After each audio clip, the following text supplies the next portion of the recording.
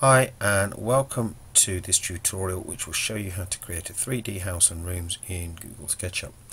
You may well have done your house plan in 2D as a top-down view, and so you might be wondering how you're going to turn that into a 3D house. Well, this is one way of doing it.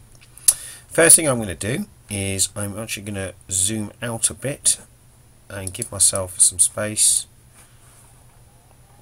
and I'm going to rotate my screen so that I'm looking down, and then zoom out a bit more, because what I want to do is give myself a view as if I'm drawing the actual plan itself. So what I'm going to do first is I'm going to draw the outside walls of my house, and the outside walls only. So I'm going to use the line tool for that, and I'm just going to start here, and I'm going to draw a pretty simple house, nothing too fancy. I mean, I'm obviously not working from a plan here. You will have a plan that you will have done, and you'll have done this hopefully far more carefully than I will. And there we go, there's my downstairs floor. So I've got an outside wall, and what we actually need to create is a proper wall. We've got an outline but not really a wall, and you'll see what I mean in a minute. We're going to use the offset tool here, and with this I can create kind of a mirror image of my outside wall. So if I use this tool, you can see it will try and fit the shape of whatever I've already drawn, and so I'm going to do that just to give me a little air gap around the outside, and this bit here is my outside wall. Now obviously I've not just got an open plan house with nothing in it, I need some rooms.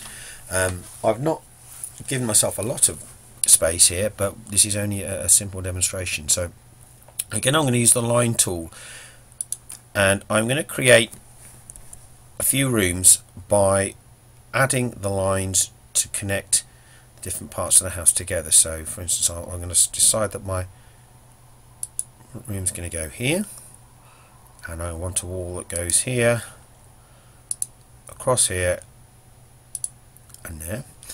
Now this is important. If this is going to work, what you need to do is make sure that all of the walls, the interior walls, this is an interior wall, and the exterior wall connect together properly. So I need to get rid of, just zoom in, I need to get rid of this little bit here so that the walls connect together properly. So I'm going to click on the eraser tool and just get rid of that. So now that's one joined wall, and I'm going to continue.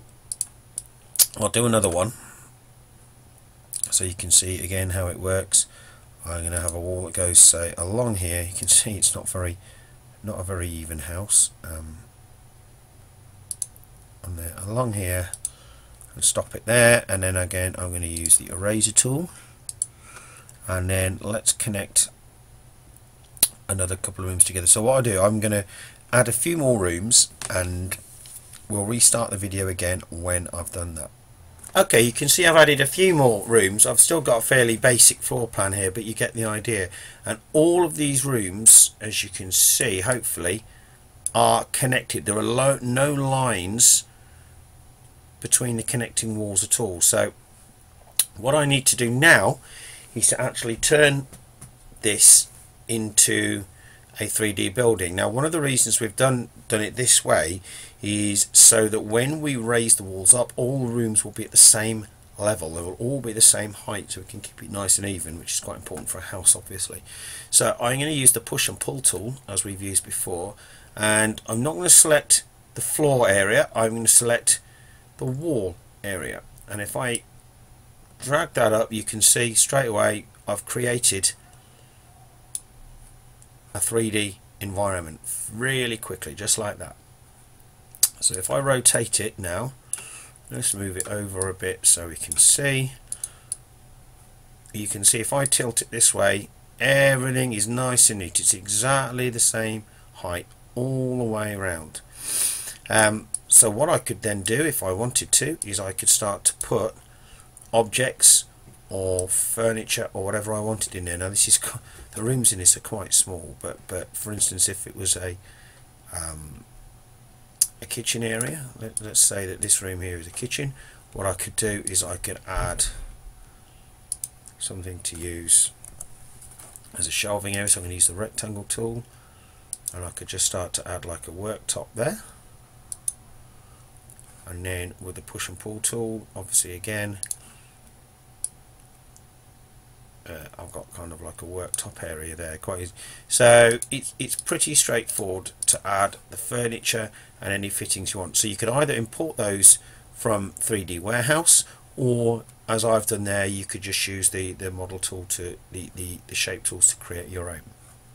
Now one thing I will do before I go any further is I'm going to put a door into the house. So we do that exactly the same way. I'm going to decide where I want my doorway to be. It doesn't really look like it fits anywhere, to be honest, so I don't know, let's just stick it here. It's not a very well designed house, but if I just put a rectangle there,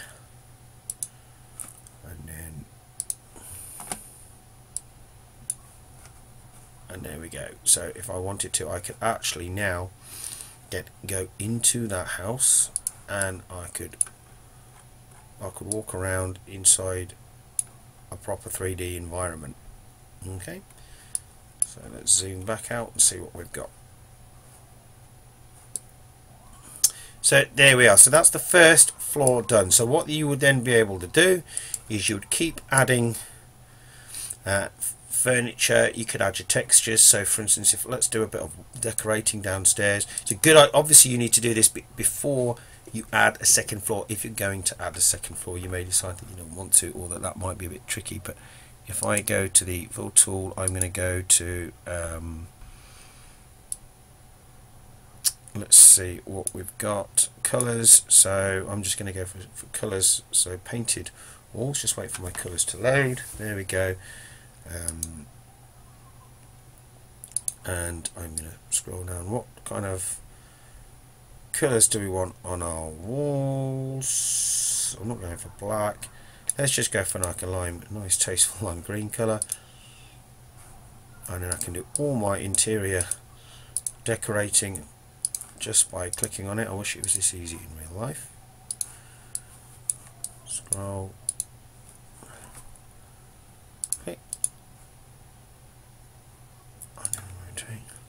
And then obviously what it's easy to do is make sure that every room is the same colour, which all the walls in one room are a different colour. Not that they have to be.